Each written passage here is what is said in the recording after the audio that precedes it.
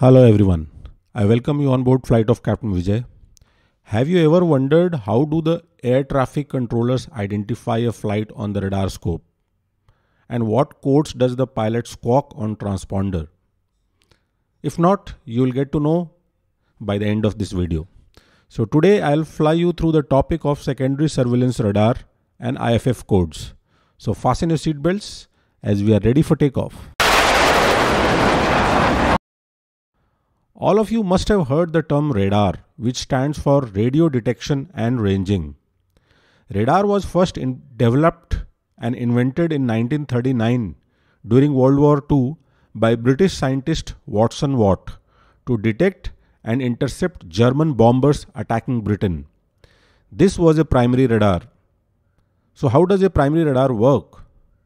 Radar transmits electromagnetic pulses. This pulse hits the aeroplane flying in the sky, and a part of the electromagnetic pulse is reflected back from aeroplane to the radar antenna receiver. Now, based on the speed of the electromagnetic wave, which is same as the speed of light, and the total time taken from transmission to reception of the pulse, distance of the target aircraft is calculated. So, basic formula for calculation of target range would be as shown on the screen. Azimuth and bearing of the target aeroplane is same as the direction of the antenna at the point of transmission. So this is how a primary radar calculates the distance and bearing of aeroplanes in the sky and plot the same on the radar scope. But there are three major limitations with primary radar.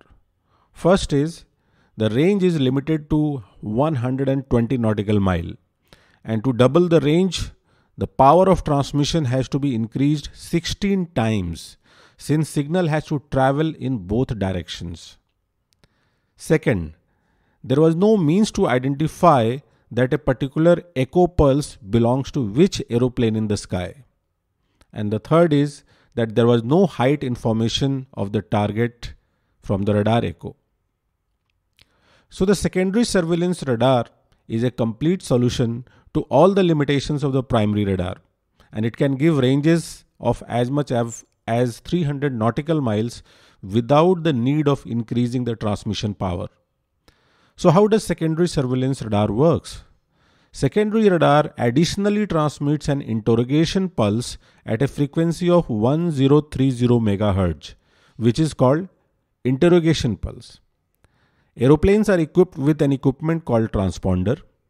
Having received interrogation pulse after a fixed delay, the transponder transmits the response pulse at a frequency of 1090 MHz, which is received back at the radar. Response signal can be coded to pass additional information automatically related to aeroplane like its identification code, call sign, height, speed, or any other data as required and approved. So this technique resolved all the three limitations of primary radar. Range is enhanced now since the radar interrogation pulse has to travel only in one direction. Identification code, call sign, height and other parameters is available with radar controller for ensuring identification and separation. And the technique of secondary surveillance radar is also called IFF, identify friend or foe in military flying, since military aeroplanes are allotted with special codes by air defense radars during war or hostilities to identify that they are part of friendly forces. Now let's discuss the modes of secondary surveillance radar. There are a total of 3 modes of SSR, and selection of a particular identification code on the transponder is called SQUAWK. First is mode alpha.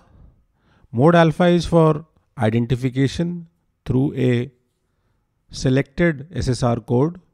Mode Charlie for transmitting altitude in terms of flight level, and mode Sierra is for transmitting data, which can be used for TCAS or ADS, etc. Mode alpha ident codes are 4-digit codes which has to be set as allotted by ATC.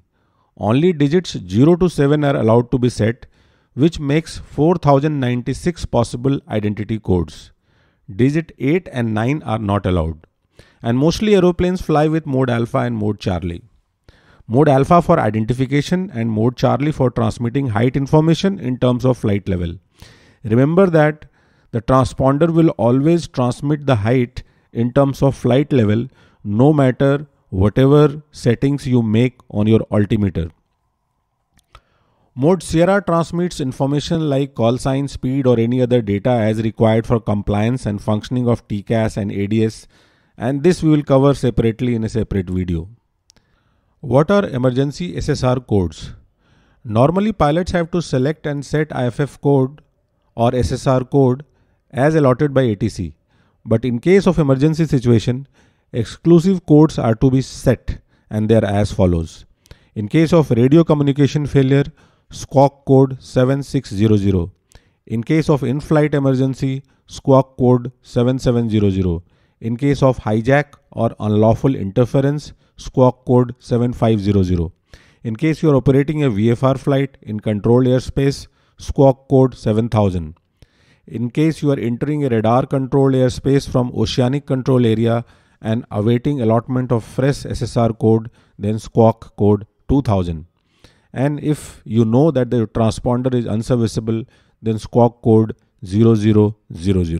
So hope this video has helped you in understanding secondary surveillance radar and IFF codes. So with this, we have arrived at our destination. Hope to see you on board again for the next flight. Like, share, subscribe and comment if you wish. Happy landings.